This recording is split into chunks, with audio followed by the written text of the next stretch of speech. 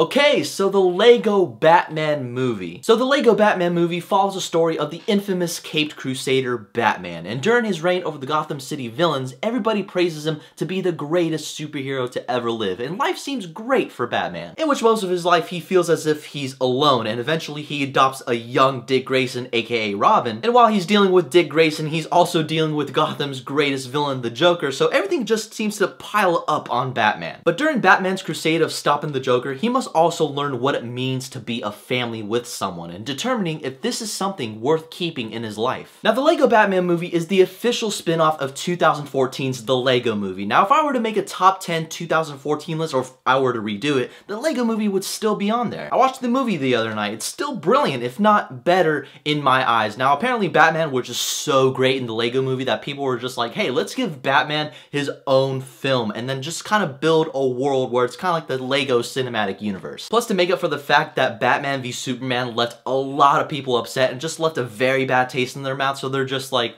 what else do we have to lose now? And is it sad to say that the Lego Batman movie is probably one of the better Batman movies to come out in the past couple years, and this thing is an animation? I enjoyed the hell out of this film. The Lego Batman movie is the perfect example of satirizing a famous character. Through the constant wits and clever humor, it pulls off the fact that this film may know more about Batman than any recent film. It pokes fun at the fact that Batman thinks he's so incredibly awesome that he doesn't need a sidekick, so whenever he does save the city, all this praise and glory comes to him, so every trait that you can think of, this film makes fun of. Which makes me give a huge compliment to the film and it having a cleverly written script. Each dialogue that's being said, you can tell that the cast and crew had a lot of fun making this film. Especially what it took to create this Lego comic book-ish universe. The director Chris McKay made every cameo that had a relation to the character of Batman mend so well together, and it was great. This film is just one giant homage to old school and modern tropes of the geek world. It's kind of like Easter egg heaven in this film. I myself personally enjoyed that. Plus, the Lego Batman has the same type of stop motion computer animation that the Lego movie pulls off, and of course, due to technology advancing, it looks a lot better this time. The combination of the world building, the humor, and the writing, just all those things I would praise this film for, especially in it being a spin-off from another film.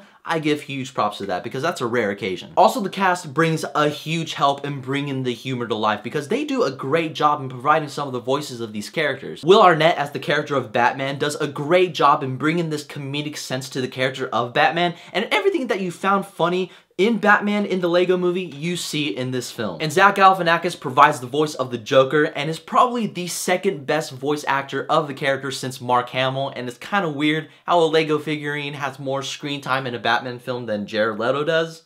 Weird. Plus, it was kind of funny how the film makes fun of Jared Leto's Joker and the whole Suicide Squad plot is, I don't know, I'm getting a little off course here, but I thought it was kind of funny. Also, some of the characters like Rosario Dawson as Batgirl, Michael Cera as Robin, Ralph Fiennes as Alfred. I can go on and on about this cast and how great they are, but I believe the whole fun is finding out which voice actor is voicing some of these characters, because you're hearing some of these characters and you're like, okay, they sound kind of familiar, and then you wait till the end credits come up and then you're just like, oh shit, I was right the whole time, or oh wow, I never would expect that. It's kind of fun knowing who is voicing which character. I don't know, I think it's kind of cool. Just these actors knew it was fun, and them translating onto the screen and onto their characters just made it even more fun. Now, the only really major complaint I have about the Lego Batman movie, which is the same thing that everybody else has a problem with, is that the humor can be a little bit too fast-paced at times. Whenever they land a joke, and if you do laugh, they land another joke right after, and it's probably gonna bound to happen to you at least a couple times in the film, because this film has the same type of humor that the Lego movie has, and I totally get how some people may not find it to be funny, but personally,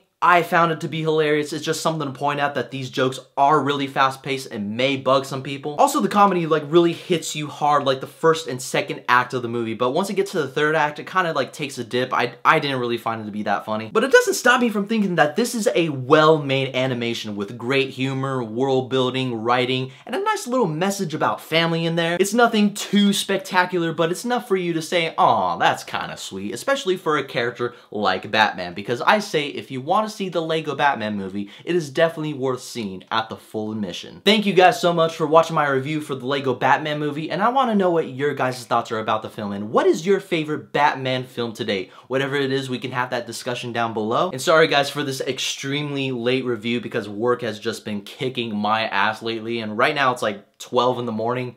Yay, I'm gonna stay up all night. And as always, you can follow me on Twitter, Facebook, Instagram, and all that social media shit down below. Keep in contact with me. Don't forget to hit that subscribe button. And as always, guys, may the Force be with you.